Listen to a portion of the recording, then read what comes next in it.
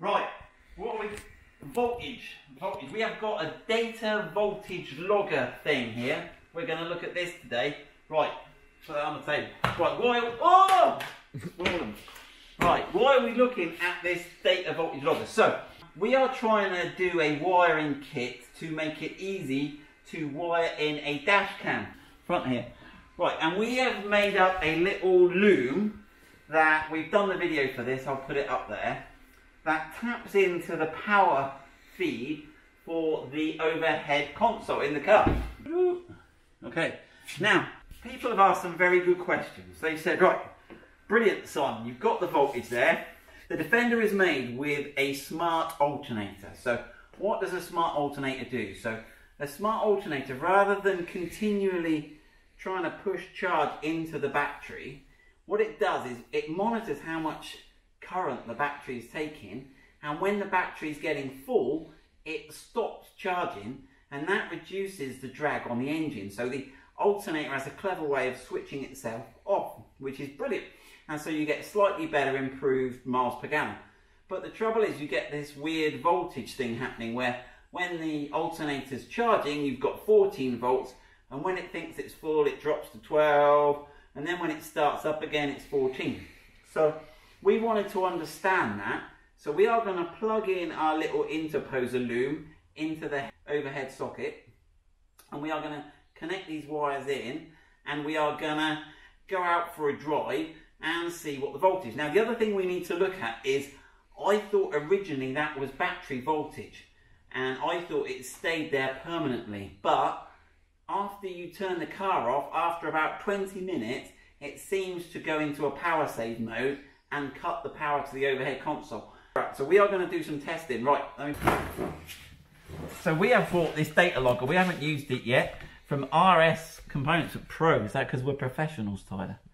Always professional, right? Didn't say bodge. It wasn't expensive. It was about £30. So I thought, well, I'll try this. Right, and what do we get? I've had a little look. Right, you get a sort of pen-looking thing, and it sort of comes apart. And what you've got is you've got the USB, and in here you've got a memory, and this is going to record the battery voltage that is seen on these two little pins here. So that little cover was originally on there. We have to prise it off. It's not going back on very well, is it, Tyler? No. But we're not too worried, are we? How does that? Not so much. No, we're not. And so what you've got is you've got two little screws on that side. And Tyler assures me, although I cannot see with my eyes, apparently there's a plus and a minus. So what we are going to do is we are going to get the cables out of here. Right, and then we're gonna screw those in there. Now we could skip this whole step actually, and we could just we could tin those with a bit of solder, Tyler, to make them nicer. We could screw those in there, and then what you do is you then plug this in here. You've got to get it the right way round. In fact, there's two little arrows you line up there, even. All right, and then it's all connected, and then we just throw that up, go out for a drive, and then we come back and plug this in the computer, download some software, and we should hopefully, I've got no idea, I haven't done it yet, see a graph of the voltage over time. So we should be able to see how long it cuts off, how the smart alternator works. So we are going to test out the voltage data. Right, so before we plug the data logger into the car, we've got to activate the data logger. So you've got to download some software, and I'll put the link to the download in the description below. And also I'll put the link of where we bought it from. Right, and then you'll come up with this screen. Tyler will fly the software. So the software is downloaded. We've just had a quick play with it. Plug it into your USB port. And basically there's three bits to the software. This is the setup, and this is where you start and stop it going. And we'll have a look at some of the features in here. And then obviously stop, and then download the data. And then you can actually view it in a nice graphical form. So, right, so we are going to start the data logger. Okay, and then you can actually call your data logger. You can give it a name if you want.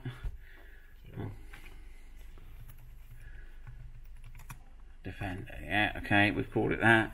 And select the time. So you can select the frequency. So in this drop down box here, you can select.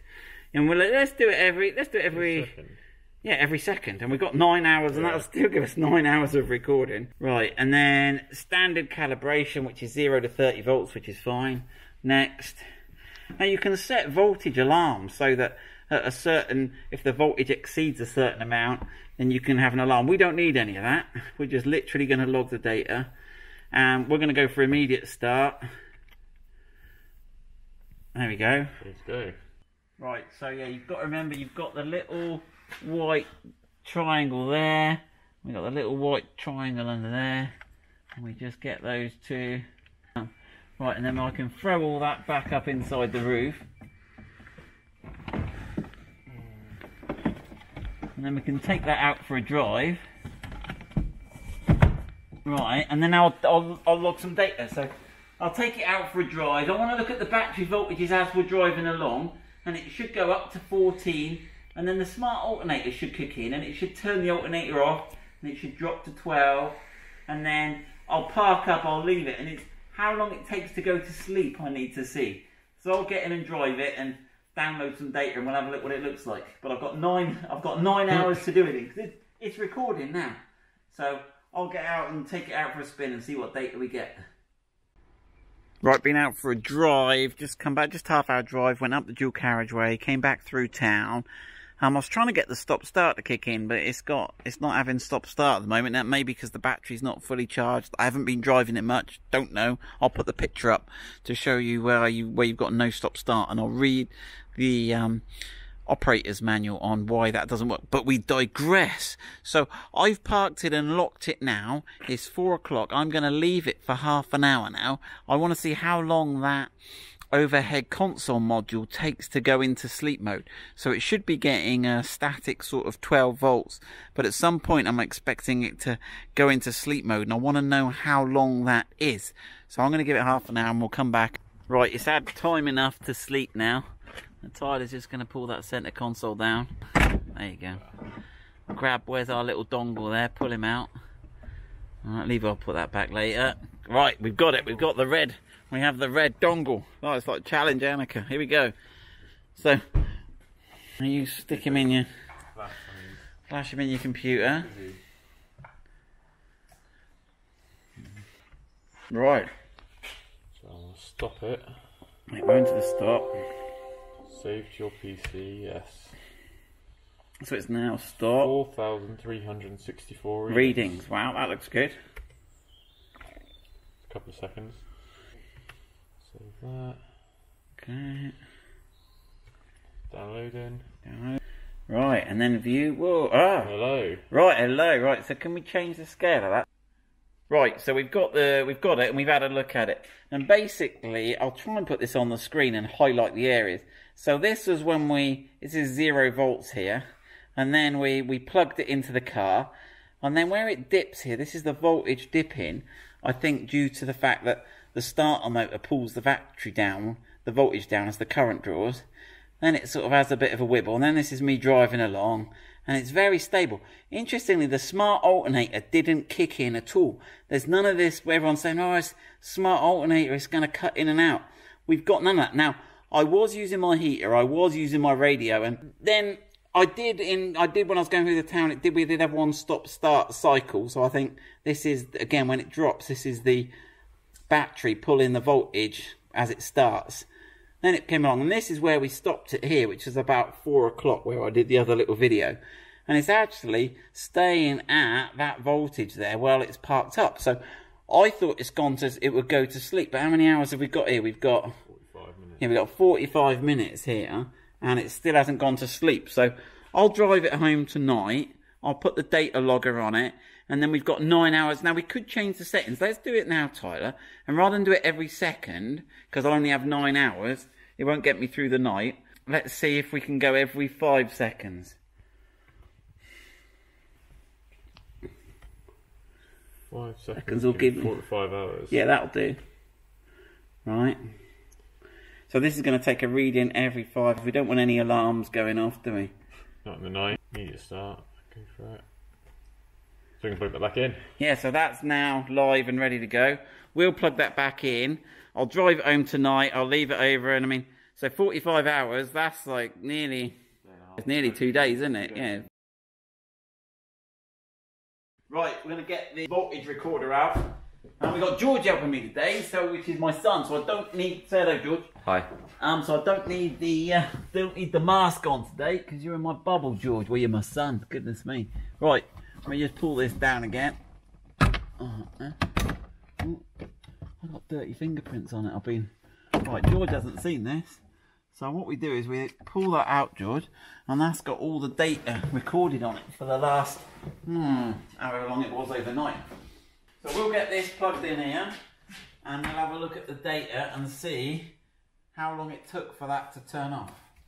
Right, so we've got it in, we've stopped it recording, so we've got 13,000 readings. So let's have a look what it looks like. So this was yesterday evening. So this bit of the low voltage is before we plugged it into the car. Then we plugged it into the car. And then this was my short drive home. So yeah, so this, you get the little dip in voltage, and we can actually, let me analyze that a bit more closely. So yeah, so this was when we plugged it in, then the voltage drops for the starter motor, then I drive home, there's a bit of a ripple there somewhere, maybe I had a stop-start cycle on the way, and then the voltage goes down, and then right, so then it went all overnight. So let's just go back, let's zoom out again. So let's see, so that's that voltage, that's brilliant. So that voltage doesn't go to sleep. There was some speculation that the voltage on that takeoff in the headlining would go to sleep, but I wasn't sure. But you can see here, that remains live all overnight. Now, does it, if I hover over it, does it give me a live, does it give me the actual reading? Let me see what it dropped overnight. So when we parked it up, it was at 12.9 volts. You can see down here. Can you see that? Yeah. And then as I go, does it? Oh, it dropped to 12.8. You can see the voltage drop overnight, and that could be due to temperature because it got quite cold last night, didn't it, George? 12.75. So it dropped, yeah. So it lost a bit of voltage overnight. So that's quite interesting. So this data log is flipping diamond. I'm well impressed with it. So right, let's summarize this video. So what have we learned in this video? We have learned that RS Components £28 data logger is flipping brilliant. It will record the data. It comes with the software, so you can get an insight into what's happening on certain voltages. It seems pretty accurate as well. We have learned that the sat-nav takeoff loom that we've done, that we're going to put in the overhead loom on the Defender 2020, and I suspect on the same on the other Range Rover Jaguar models. We've got someone trialing it on a Jaguar I-Pace. It looks like that voltage stays live, so it doesn't go to sleep after a period of time. So you can use it to power a fully parking mode dash cam. So there we go. I hope you've liked that video, and we'll get those dash cam looms up for sale ASAP.